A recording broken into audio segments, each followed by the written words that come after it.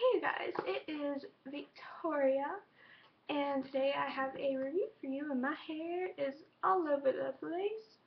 Um, it is a review on the Kat Von D Lock-It Tattoo Foundation. Let me tell you, this foundation is amazing.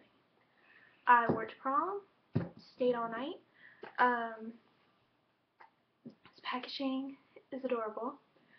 As far as traveling wise, probably wouldn't be the best, but if you have this cap that comes on it, air will not get in it, nor will it continue to pump. I would put tape around it if you were traveling with it. The claims that it has on the box, which it comes like this, it says full coverage. Definitely covers that. It's definitely full coverage. It could be cakey if you put too much on. I use probably a pump and a half for my face and neck and as a concealer. My skin type is oily to combination. And acne prone, very sensitive too. So just letting you know. 24-hour wear. I would never wear my foundation for 24 hours. It probably starts fading by like probably about hour 8 in my opinion. But again, like, I don't check throughout the day, so that's just for me reconciling, like, from when I put it on. Cannot find the words today. Transfer resistant. That's a little bit false. It does transfer a little bit. It's not like you would have a complete spot on your face, but it does transfer a tad.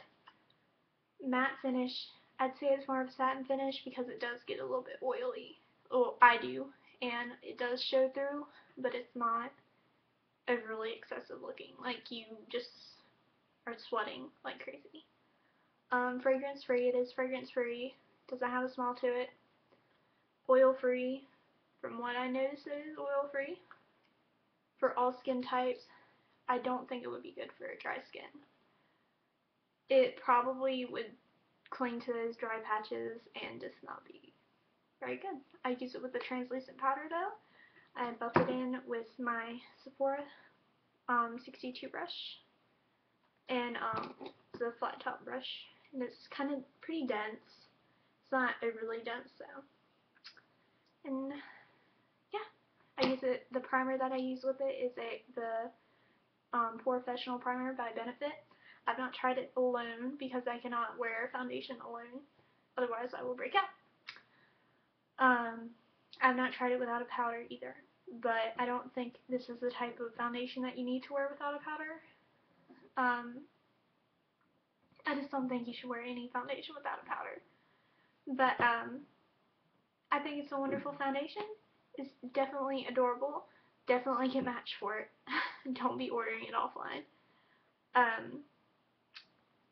If you do have to go to the store to find it, I would suggest taking the foundation that you already have that you know matches you, squirting into a little cup, or a little baggie, I guess, I don't know, whatever you have, and matching it up, the foundation. It's pretty true to its color. It doesn't oxidize at all, in my opinion, from what I noticed. But that's a way to get your shade without having to bother the consultants and whatnot. You are definitely not bothering them, I can reassure you. But I absolutely love this foundation. It's definitely probably coming to be my holy grail foundation.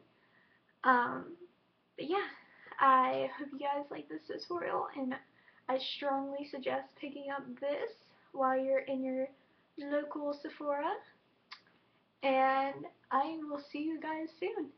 Bye.